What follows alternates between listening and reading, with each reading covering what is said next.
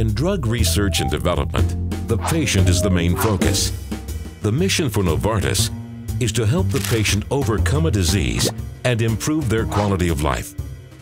The drug development process is designed to ensure that innovative new medicines are effective, safe, and available for patients in the shortest possible time.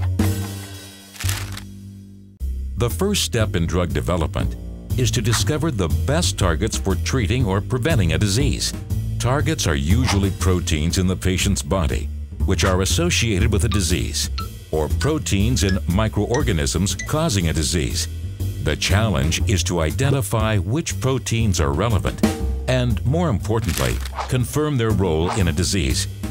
Increasingly, Novartis focuses on understanding cellular networks of proteins, or pathways. A single protein may transmit messages to several other proteins, sometimes in multiple pathways, affecting their function. Knowing how these pathways work and interact helps to identify the most appropriate target for a drug. The pathway approach allows Novartis to better understand the mechanisms of a disease. This knowledge, together with the desire to address unmet medical needs, determines the priorities in target discovery. In drug discovery, several methods like high-throughput screening and computer-based design are used to find chemical compounds or biologics that bind to the identified target.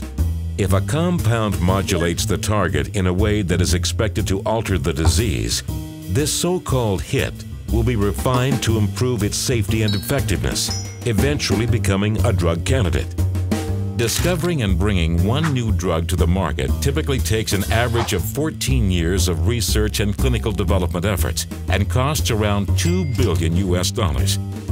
Of 10,000 or more hits tested in early drug discovery, only one may eventually lead to a drug that reaches the market.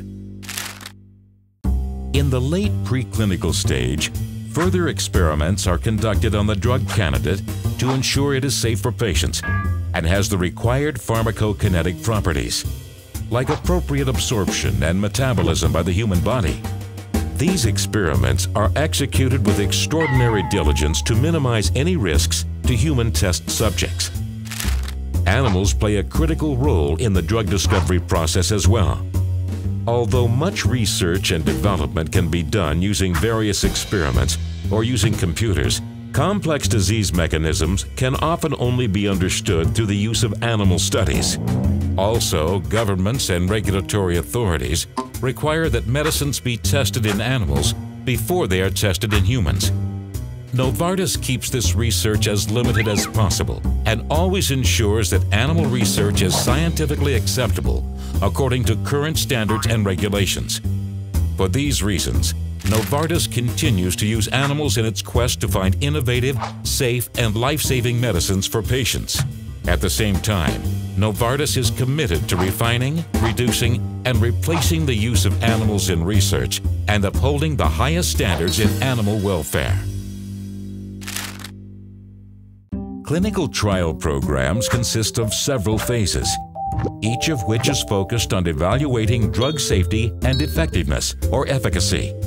Information on ongoing clinical trials can be found at www.clinicaltrials.gov. In Phase 1 of clinical trials, the drug is usually tested in healthy volunteers to determine its safety and pharmacokinetics.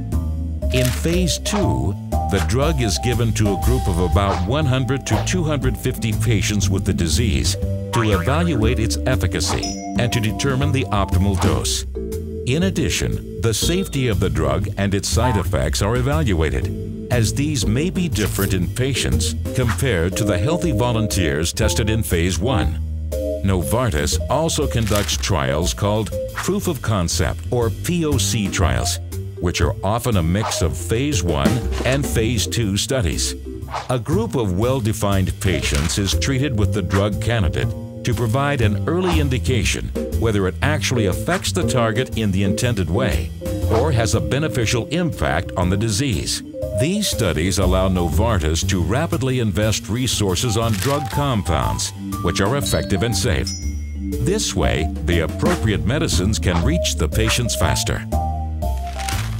The data from Phase 1 and Phase 2 studies provide the scientific confidence necessary to continue the development of the compound in larger clinical trials. In Phase 3 of clinical trials, 1,000 to 3,000 or even more patients are recruited for research with the investigational drug. Phase 3 clinical trials are undertaken to confirm the effectiveness of the new drug, monitor side effects, compare it to established treatments, and gather additional information to allow the drug to be used safely. To bring a new medicine on the market, every new drug needs to be registered by the health authority. Data from all clinical trials are collected and compiled into a document called Registration Dossier. The Registration Dossier will include efficacy and safety data to support the final intended use of the drug. The dossier is then customized for different regions and countries around the world to meet the requirements of health authorities.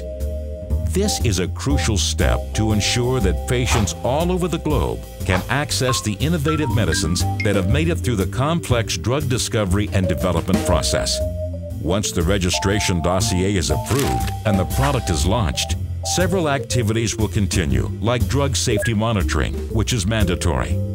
Post-authorization safety updates, annual reports, and any additional information required by the health authority must be provided at defined intervals as long as the drug remains on the market. Often, Phase 4 clinical trials are initiated to gather additional data not collected in the Phase 3 program. This may include efficacy, safety, additional benefit and risk information, as well as pharmacoeconomic data. Our mission is to provide safe and effective treatments that benefit patients and improve the quality of their lives.